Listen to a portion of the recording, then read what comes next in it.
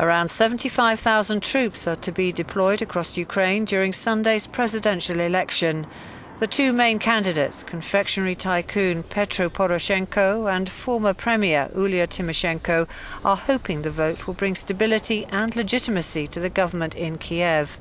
But while it's clear most people in the capital and the west of Ukraine will vote, it's uncertain how many in the east will participate.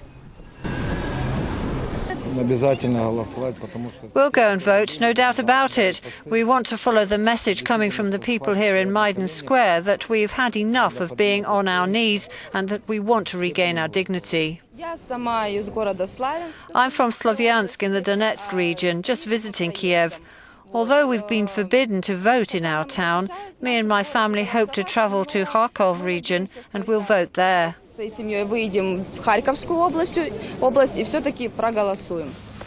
The government have their own loyal armed militias manning checkpoints in the east. They've accused pro-Russian separatists of seizing election commission offices in a bid to derail Sunday's poll.